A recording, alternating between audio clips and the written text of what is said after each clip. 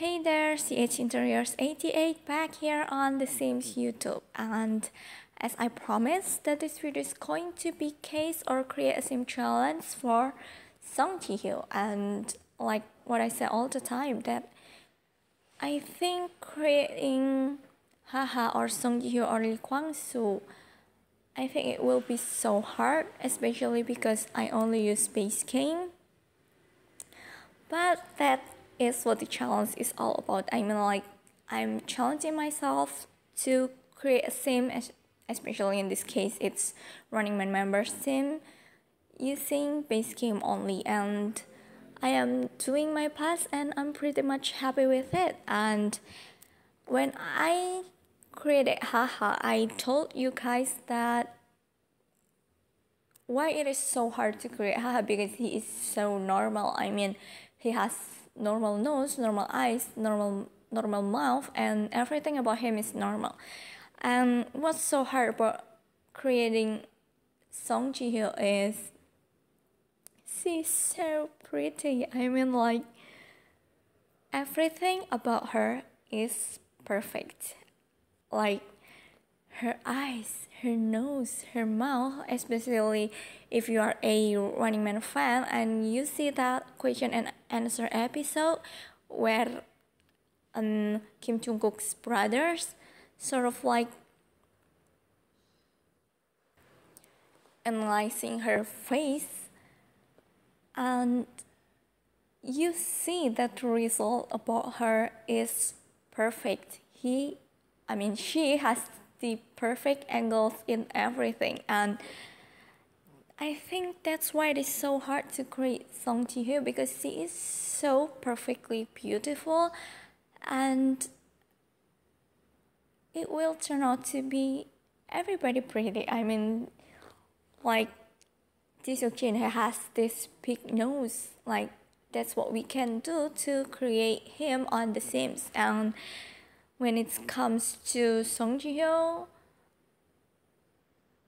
it's just normal, it's just perfect. So I don't know, I'm trying my best. I'm trying to find the exact hair as she has, and the perfect outfit like what she always wears on Running Man.